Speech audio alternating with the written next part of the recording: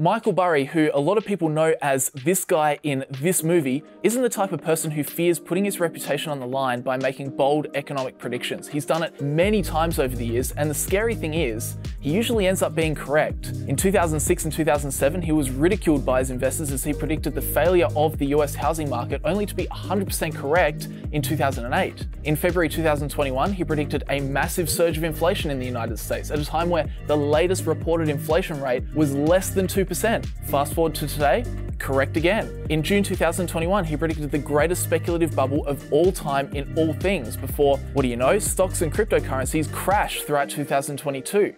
In September of 2022, he predicted a white-collar-led recession, and look at what we have now, massive layoffs occurring across the tech sector. The guy definitely has a knack for getting things right, and recently, he's come out and made another big, bold prediction. And I'm not gonna lie, this latest forecast, if correct, would likely have bigger economic implications than anything he's been talking about over the past few years. So what's Burry's stock market outlook for 2023? Well, let's find out.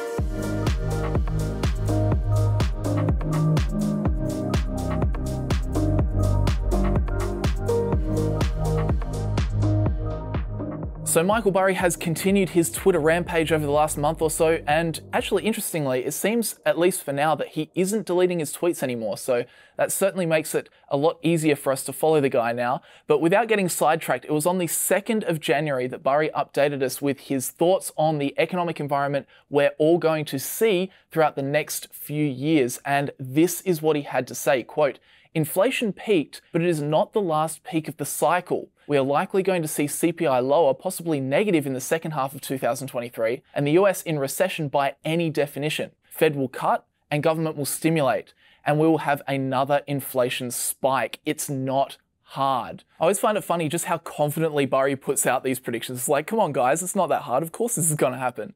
Although I do have to say, sorry, Michael, I do at least hope you're wrong on this one, because essentially what Burry is predicting is that the current downtrend in inflation we're seeing is simply the end of a first wave of inflation. And over the next few years, we'll likely see more waves of inflation because the Federal Reserve will lack the willpower to keep rates high, yes, potentially cause a recession, but keep rates high, and in doing so, crush inflation once and for all. And the reason that this potential situation immediately sends shivers down the spine of investors is that this would be exactly the same scenario that happened back in the 1970s. But first of all, a little bit of context as to what the hell's going on. So what we've seen over the past few years is a combination of supply chain issues and also money printing, and both of those things together has caused inflation to skyrocket to the highest level in 40 years. So this has forced the Federal Reserve to step in and raise interest rates to put the brakes on the economy, rein in citizens and businesses' ability to access borrowed money, and thus rein in the spending.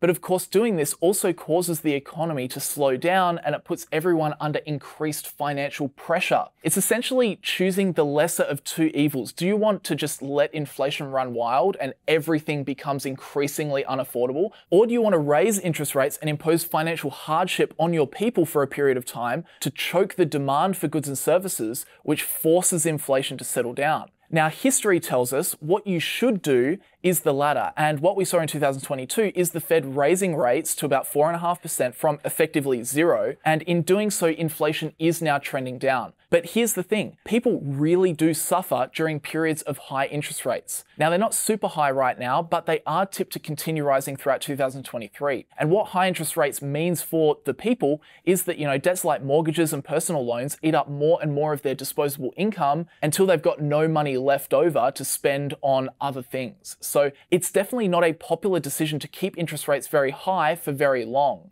So inevitably, there ends up being a lot of political pressure from the population for interest rates to be lowered. After all, lower interest rates make people feel better, and politicians want to make people happy. And also, furthermore, the chair of the Federal Reserve is actually nominated by the president. So all the political pressure is for rates to be lowered, but if that's done prematurely, you can get inflation ramping right back up. And then for all the financial pain you inflicted trying to stop inflation, well, bad luck. The problem isn't resolved and you're right back to square one. And this is exactly what happened in the 1970s. Inflation crept up past 5% in 1970, and the effective federal funds rate was 9%. Then, what do you know, inflation went back down to 3%, and the Fed lowered interest rates, only for inflation to ramp up again to 11% in 1974, to which rates were raised again, this time to 13%. Eventually, inflation cooled back to 6% in 1976, and the Fed relaxed once more, saying, you know, inflation's going away now, and they lowered their interest rates back down to 5%.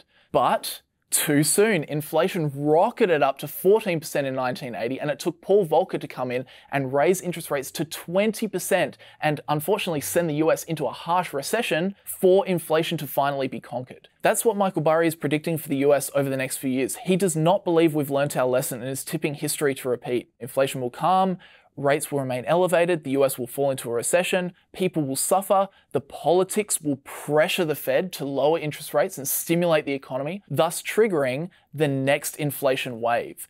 And you might think Burry is a bit of a loose cannon with such a bold prediction like this, but interestingly, he isn't the only famous super investor to express this opinion. One other very notable person that you will definitely know, which also believes the Fed's willpower will not be strong enough to conquer inflation, is Charlie Munger. When Volcker, after the 70s, took the prime rate to 20% and the government was paying 15% on its government bonds, that was a horrible recession. Lasted a long time, caused a lot of agony. And I certainly hope we're not going there again. I think the conditions that allowed Volcker to do that without an interference from the politicians were very unusual. 2020 hindsight, it was a good thing that he did it. I would not predict that our modern politicians will be as willing to permit a new Volcker to get that tough with the economy and bring on that kind of a recession. So I think the new troubles are likely to be different from the old troubles. You may wish you had a Volcker-style recession instead of what you're going to get. The troubles that come to us could be worse than what Volcker was dealing with. So very interesting that Charlie Munger and Michael Burry are basically aligned on this line of thinking. In their opinion, the political environment that allowed Volcker to get tough and stop inflation in the 1970s might not be there today, and thus we could see a period where inflation seesaws because the Fed gets caught in a cycle of trying to lower interest rates only to be forced to raise them again. Although, having said all that, to be fair, Jerome Powell and the Federal Reserve have actually noted numerous times that they are committed to ensuring this doesn't happen. In a few press conferences now, Jerome Powell has acknowledged the inflation cycles of the 1970s and has stated that the Fed is committed to ensuring that a situation like that does not occur this time around. I'll play you guys an excerpt from the most recent FOMC press conference and take a listen to how at the end of the clip he references the failures of the Fed during the 1970s. Price stability is the responsibility of the Federal Reserve and serves as the bedrock of our economy. Today, the FOMC raised our policy interest rate by a half percentage point. We continue to anticipate that ongoing increases will be appropriate in order to attain a stance of monetary policy that is sufficiently restrictive to return inflation to 2% over time. My colleagues and I are acutely aware that high inflation imposes significant hardship as it erodes purchasing power, especially for those least able to meet the higher costs of essentials like food, housing, and transportation. The historical record cautions strongly against prematurely loosening policy. We will stay the course until the job is done. That's the big takeaway quote for me. The historical record cautions strongly against prematuring loosening policy. We will stay the course until the job is done. So make no mistake, the Federal Reserve is very aware of everything that happened throughout the 1970s and says they are committed to ensuring they don't make the same mistakes again. But while the Federal Reserve says all this, Michael Burry's opinion is still very valid because the Fed might be saying all this stuff now, but whether they actually follow through is another question altogether. And that's what both Charlie Munger and Michael Burry are saying. Sure, the Fed wants to get inflation back down to 2 to 3%, that'd be great. But if they have to keep raising and raising interest rates and they cause a nasty recession, that means a lot of Americans lose their jobs and can't afford their mortgages. You know, will there be the political willpower to keep going and properly get inflation under control? Or will there be too much political pressure to instead keep the people happy and loosen monetary policy, aka lower rates and print money? As Burry said, we are likely going to see CPI lower, possibly negative in the second half of 2023, and the US in recession by any definition. If the Fed will cut interest rates, the government will stimulate, aka print money, and we'll have another big inflation spike. So that is Michael Burry's latest prediction, and well, it certainly aligns with his previous tweets, that's for sure. At the end of June, after the stock market had crashed 20%, Burry noted that he thinks we're only halfway there. He followed up on September the 7th saying, no, we have not hit the bottom yet. And he said previously that he expects the S&P 500 to drop below the 2020 COVID lows. So there's still no doubt that he is very bearish for the next few years, and it seems his lack of confidence in the Federal Reserve is the prime reason for that. But with that said, guys, please let me know your thoughts and opinions down in the comment section below. Do you think the Fed has the guts to crush inflation once and for all in 2023? Or will Michael Burry's prediction come to fruition, giving us the 1970s all over again? How sticky will inflation be? That is the question.